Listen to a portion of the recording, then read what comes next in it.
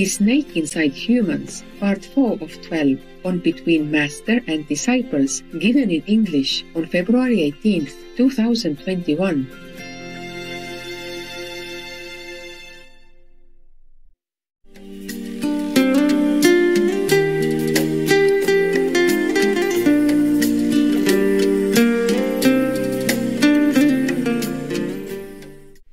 Okay, so after this story, do you have any questions or you have any feeling, any thinking, any takeaway?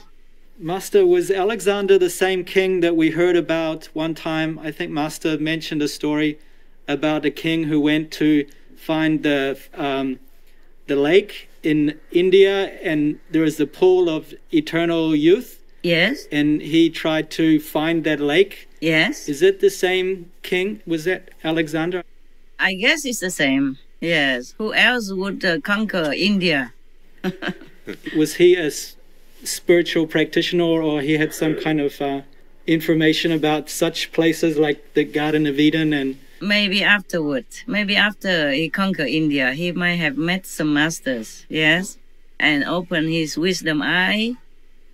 And this story may be one of the stories that he met the master.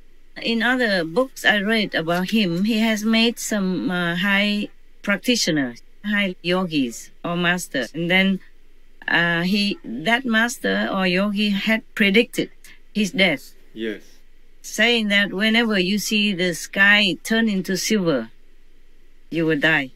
yes. So he died under the canopy, which was made of silver. Yeah, that covered him when he was sick, when he was unwell.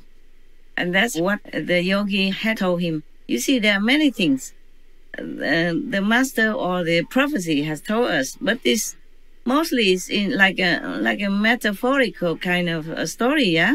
Yes. Or like a parable. So if you don't have the wisdom eye open, you would not be able to suspect or to interpret what it is, yeah? Yes. When Alexander heard that, he probably would think, oh, then he would never die. Because the sky cannot be silver, can never turn into silver. The sky has no substance, no essence of any solid elements. That's what he probably must be thinking, right? Yes. Maybe it is written in the history or maybe not, I don't remember. But I guess he must have felt invincible. Yes. You never know. If you don't know how to interpret the sage's teachings or premonitions, you would be living in ignorance. And then disaster may befall you anytime, you would never know. Sometimes I read stories I feel are very interesting. So I wanted you also to know, because it has a lot of philosophy in it, no? Yes, Master. Yes, and we could learn a lot, and we could take away a lot. To learn, to be more humble and more attentive to what is priority in our lives. Yes. It reminds me also the ephemeral nature of this world, and then we may be awakened through the story to go to find some solution, some spiritual solution to our life, yeah? Not just being busy all day, all night, working, sweating, just to put food in the mouth and to put clothes back. Even Abraham, he was pondering all by himself, remember? Yes. Even though he did not have any master, he was already thinking, it's better to think of something more spiritual, higher than our life. Not just, working, earning a living and putting food in the mouth and digesting it and putting clothes on or vying with each other for possessions and prestige and whatnot, for position or political powers. This is not our priority. And because you can see it, huh? What's the use of Alexander conquering so many great countries and die just under a canopy, a silver color umbrella? Yes. Any more, love? Any other questions? I have one more follow-up. Is the story about the Garden of Eden last time. I was wondering, in some versions of the story, the tree that Adam took the apple from was called the tree of knowledge. And Yes. I was wondering why it was forbidden, or what is the connection with knowledge that was forbidden by God, and is this still have some meaning today about, is it against God's will for people to seek too much into knowledge, or at least how was it bad for Adam to, or what was wrong with the accessing knowledge from the tree of knowledge? Good question. Very smart question. Yes. The translation may be wrong, okay? Or maybe slightly different from what God's intention. If it is correct, it should be, in some other book, they will say that the tree that bears the fruit, and you eat it, you will know the wrong and the right. Yeah. Or you know the good and the bad. Yes. Right. Now, I suspect that this is it's not about the tree of knowledge. It's just something that is forbidden in the kingdom of heaven. Just like I told you the story last time when we were beginning to explore this early planet, and we ate this and that, and then we became more solidified, Yes. more heavy, and we could not fly, we could not be free, we could not think so nobly like before, or we cannot be as wise as before. This is not just about the food. Then later on, because of eating so much different food, it changed the chemicals of our celestial makeup and made us become more like a solid being, like we are right now.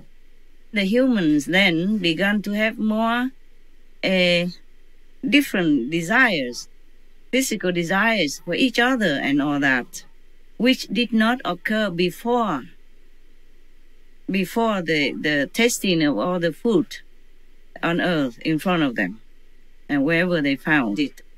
And then because of that, we gone into different kind of dimension of behaviors, of desires.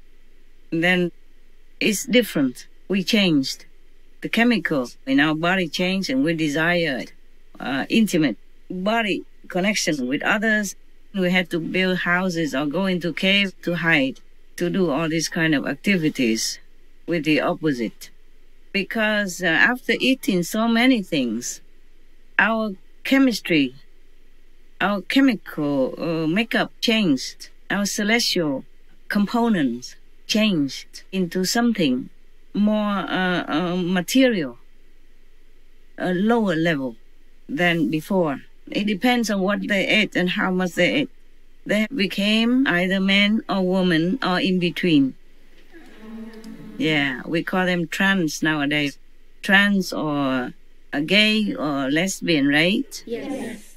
It depended on how much they ate at that time and what kind of things they ate. Then they changed. And then the one who had become woman is more defined in the bodily contour.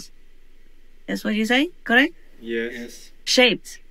Yes. And the man, the one who turned masculine, became more robust, strong, and with a different kind of mentality. The man at that time saw the beautiful woman, then began to desire them. And thus, they had a couple's relationship and so and so and so on until today. So the tree in the garden, it could mean not just the knowledge, okay? Yes. But by the way, the knowledge of wrong and right, of good and bad, what's the use of knowing that? Yes. Yeah. In heaven, there are no words. I mean, in higher heaven, there are no words in the dictionary that say bad or good. Like in the Timbuktu's land, they don't even know that word, good or bad. Everything is just is, okay, as is, and fine, noble, and wonderful. That makes you just feel no desire for anything. just happy, blissful all the time. And meanwhile, you have your creativities and all kind of activities that you wanted to do. So you don't lose anything, not knowing the bad or the good. Yes. After eating the apple, knowing the bad and the good, you see what good it is? Yes. Yes. Then Adam began to have this physical desire and relationship with Eva. From then on, they go on to do more things that are not heaven-like quality until God has to expel them. Yes. The knowledge of good and bad in this world, we know. But what does it help us? Even if we try to avoid the bad quality actions and we try to do all the time the good, it will not take us anywhere.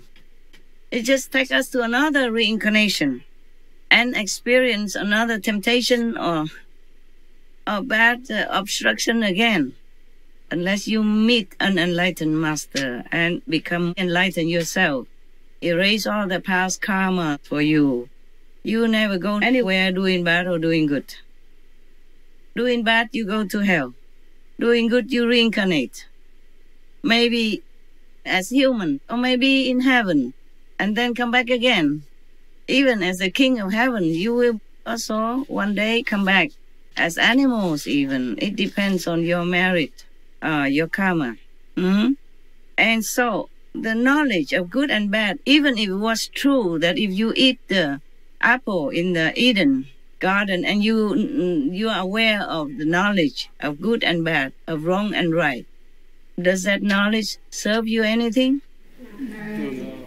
Does it make your life better than in Eden? No, nothing.